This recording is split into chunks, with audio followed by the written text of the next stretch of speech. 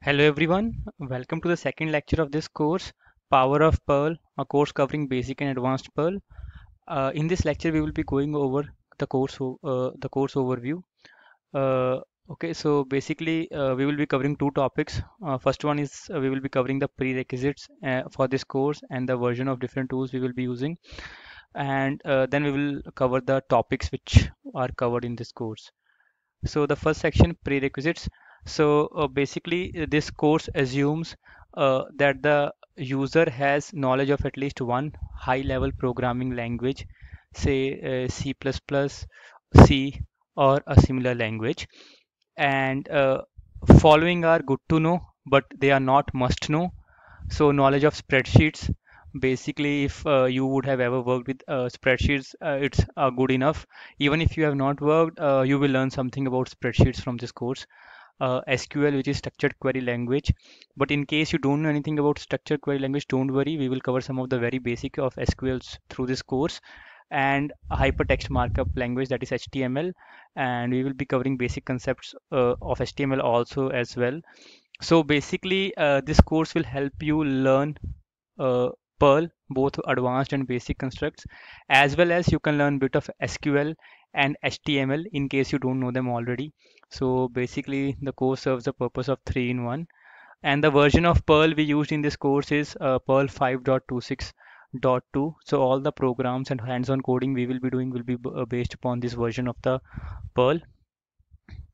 Okay, so this is the details of the topics which are covered in this course, right? So what we will be doing is we have already gone through the introduction.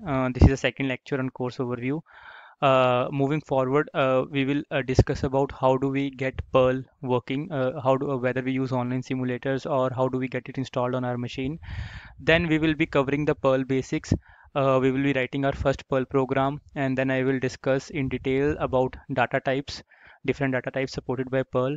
We will be discussing operators, loops, different conditional statements, subroutines, and few other salient points.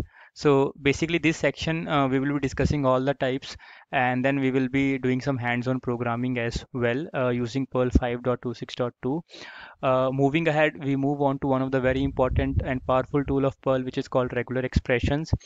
We will talk about special characters, quantifiers, anchors, and we will do some hands-on programming here as well. Then we will move on to some of the advanced Perl constructs, and these constructs are the ones which are very frequently used in the industries, and knowing them is always good to know to develop any advanced application or tool. So basically, we will talk about file read and write operations, where we will talk about few facts, few file checks, and then we will talk about file read, write, append, and read write operations. Then we will be talking about how do we do spreadsheet read and write operations, and including various formatting options as to how to add a color, how to add a border into a Perl, into an Excel spreadsheets. We will in this section we will be talking about relevant modules to use, then read and write operations and various formatting operations. Then we will move to interfacing with MS SQL databases. First of all, to people who don't know about SQL, we will be covering SQL basics, that is how to create a database, how to create a table, how to use a database, how to insert into a table, how to query from a table, and how to delete a record from a table. And then we will use Perl to connect to a MS SQL servers and perform all these basic read, write, delete operations into MS SQL Server using Perl.